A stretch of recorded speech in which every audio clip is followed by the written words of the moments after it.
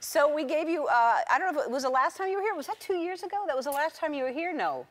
It might have been. But we gave you a bike. Yeah, you did. And you're using your bike, I heard. I love my bike. So you ride it everywhere? I ride my bike to and from my sister's. I don't ride it all over Los Angeles because that's super dangerous. Yeah. Yeah, even riding to her house is a bit like, get the helmet on. But yeah, it's been great. Yeah.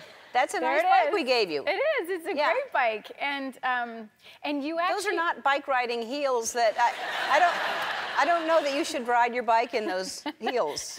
No, it's good for the calves though. Yeah. Yeah. But you had this. There was a picture of your face on it, which was great. Yeah. Yeah. Yes. And someone stole it. Someone stole my face off your bike? Out of my bike, yes. Where was it parked? Where'd you have it? It was on, I can't remember where it was, but. Like in front of a store or something? Yeah. Was it locked? Yeah, the bike was locked, but your face wasn't locked down, so. So I need a new face, because I got a lot of compliments. People are like, hey, nice bike, nice basket. Where'd you get that? And, yeah, I wonder. Yeah. Rachel Ray gave it to me. Like, what is it?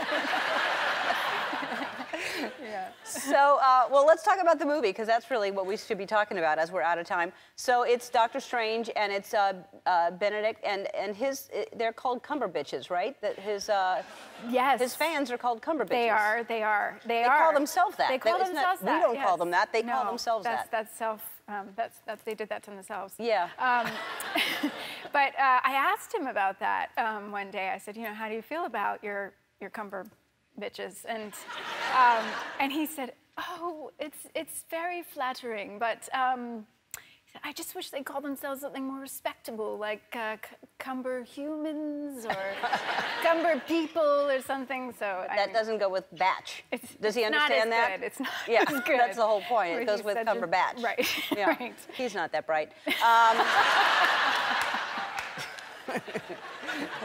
No, I love him. He's a great guy. He's a great guy. So the movie is about. It's a Marvel comic, right? Is that right? Yes, it's one of the it's kind of one of the more psychedelic comics that was written in the 70s. I think when the writers were experimenting a little bit with psychedelics.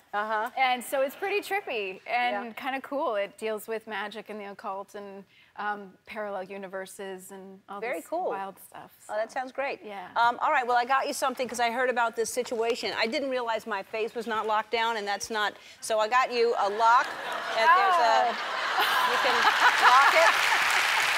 Yes! Yeah.